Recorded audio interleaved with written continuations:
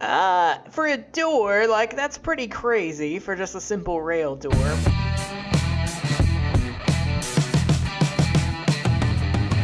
Ahoy, salty dogs! Welcome back to StarMade on the Star Squadron server. Today, I've got a couple of things to do. I want to start by showing off some of the work I've done between episodes, and then we'll move on to a project. This seems to be kind of how I do things around here, so that's what we're going to do. The first thing I have to show off is a door. I have made 2 new doors to access basically what we're gonna be working on today. So the first door, actually, you know what? I want to save that door for a second. It's a pretty cool door, and I wanna show it off in a minute. So we'll show off this other door first. This door comes in a little bit more of a decorated area anyway, so I always like to show off the detail stuff. We built this little like access ramp and a little catwalk thing. I like that. Over here with our machines, I added in a little bit of animation to them. So this one has a little smokestack thing that kind of rises every now and then as it produces gray hull for us. And this one, I made the lava. It just kind of moves up and down, but it looks like it's flowing a little bit.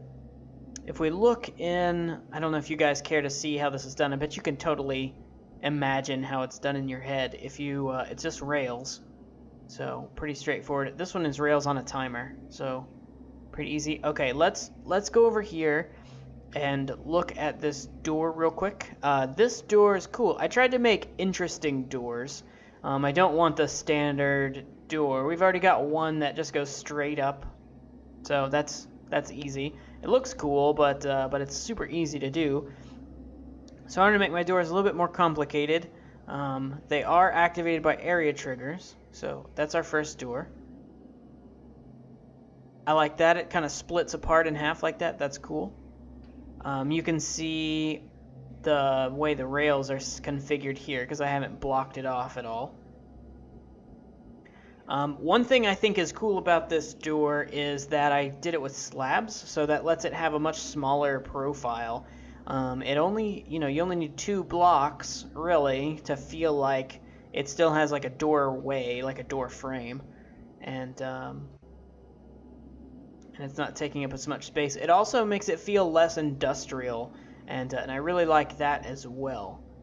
Whereas this door feels much larger and heavier because it feels thick, and you can see the thickness with the slabs that way, and I think that's a really cool effect, and it suits this door. It needs to be a big industrial door. It's supposed to feel like one, and I think it accomplishes that. The other 2 doors don't feel as industrial. They aren't supposed to. This door, I really think this is cool. Like right now, it's super simple, right? I haven't done any like coloring or anything like that. I just wanted to get the logic and rails out of the way first, but this is one of the coolest doors I've ever seen in StarMade, and I haven't ever seen anybody else make one like this, so let's approach. Yeah, so that was a cool effect, right? Super cool, and it was actually pretty easy. And then walking through it reverses the process. Here are the rails and the logic for it. It's actually for a door, like, that's pretty crazy for just a simple rail door, but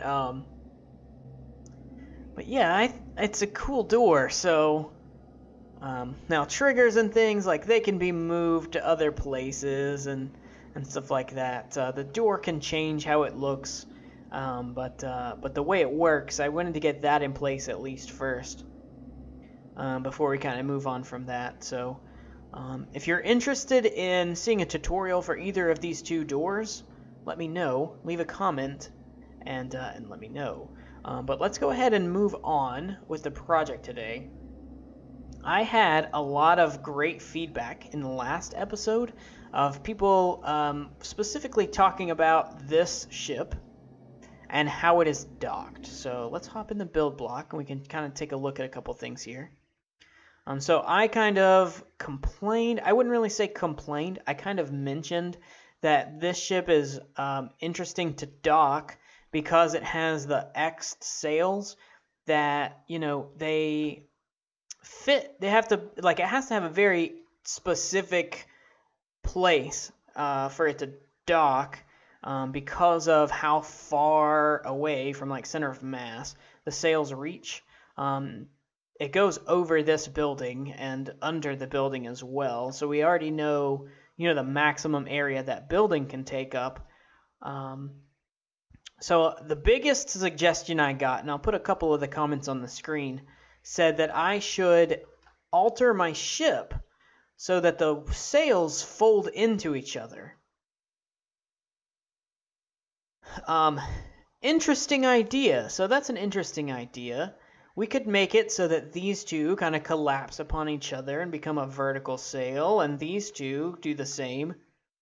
Except that's not really feasible with this ship. If we fly into it, we should be able to see how, so here it is. This is the sail. So this is how the sails are docked. They're one piece.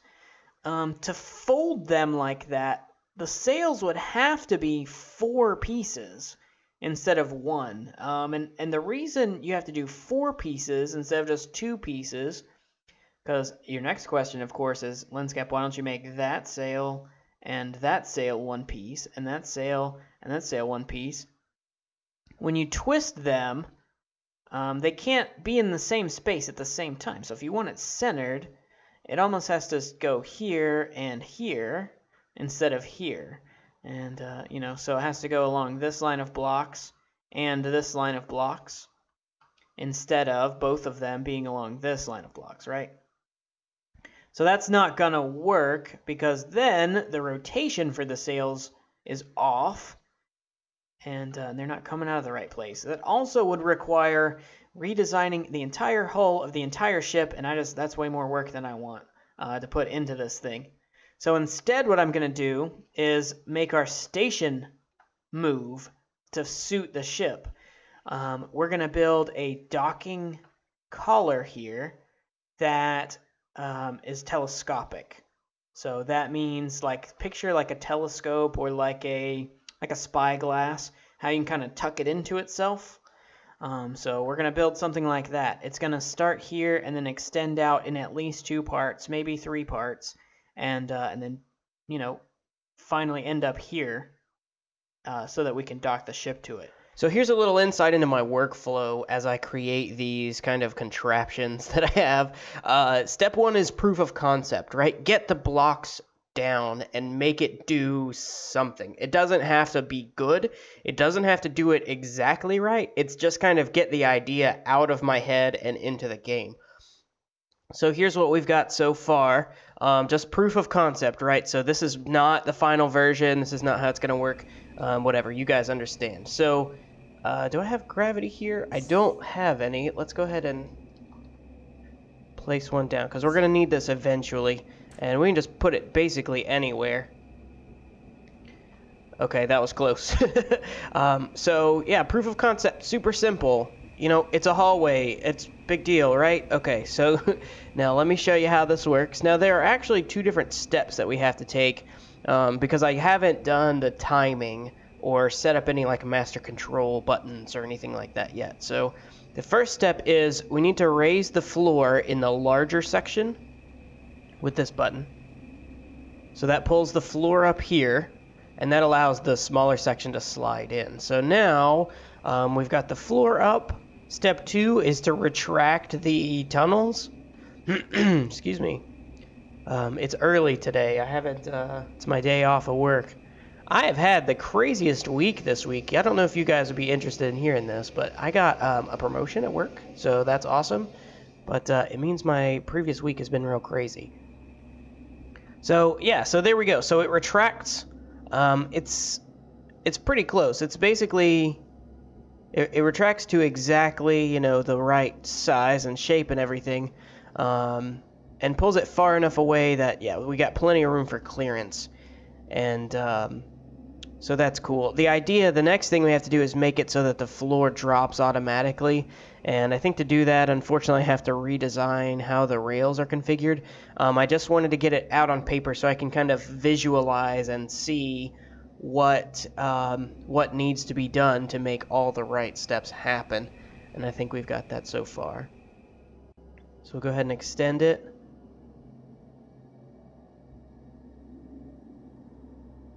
So there it goes, it extends all the way, and then we drop the floor in the larger chamber.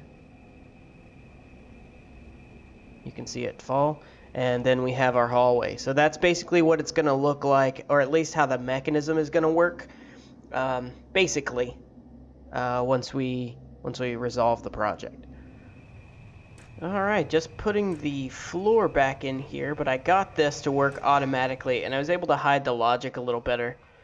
As well. Now let's make sure that it still works. I think what we're going to do is something like this. I think this is going to work for us. That way nothing gets stuck. And you can't really tell from the top. Okay, so now it's... what happened? Okay, I think that was fine. Now it's automatic, so if we retract this, you should see this go up. It didn't work. Why did that not work? Because this can't move as long as the floor is down. And I have it set so that as soon as this starts moving, that's what causes the floor to go up. Okay, so that did not work. It is trying to... It's trying to work. It's just not working. Okay. I got a couple more things to do. So I thought of a fix, but to understand how the fix works, I've got to explain how the mechanism works now and why it's broken. So the reason it doesn't work is because this final extension can't move, and moving this final extension is what triggers the floor to come up. If the extension can't move, the floor can't come up, and then the extension can't move. It's like a self-perpetuating cycle, kind of. The way it's configured now, this activation module is linked to this rail. This rail, if something is docked to this rail, i.e. the extension, then the activation module turns on. If the module is on, the floor is down. If the floor is down, this can't move, it can't undock from this, can't turn off this activation module. So what we need to do is change what causes the floor to raise. This turning off currently is what does it. And if I remove those blocks, it'll work, but I want a floor there, so we'll have to change the mechanism that activates the floor raising.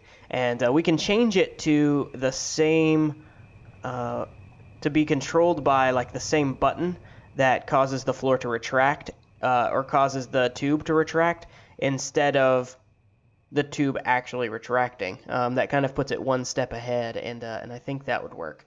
I'm going to make these changes real quick and we'll test it together. So simple fix, I've got it configured now so that if I tell the mechanism to retract, the floor should raise at that point instead of when this actually starts to retract. Let's go ahead and let's see, I'm going to have to hop into a different core. That's the problem with multi-stage things like this, is there's so many different parts, and you can't edit the parts independently of each other. So I want to add the floor back in here. I think we're still going to go with the wedges, just in case. But, okay, now let's try this. So if I tell it to retract, it should raise this is the first thing that should happen. So it did, it worked. Okay, and that comes in as well. Great, it worked flawlessly. That's awesome. Okay, now let's extend it and retract it one more time just to make sure. You know how StarMade likes to break stuff. Extends beautifully. Okay, now the floor did not drop. Why not? I must have messed up that connection somehow. Okay, I'll fix that in a second. Oh, really? Drop? Drop.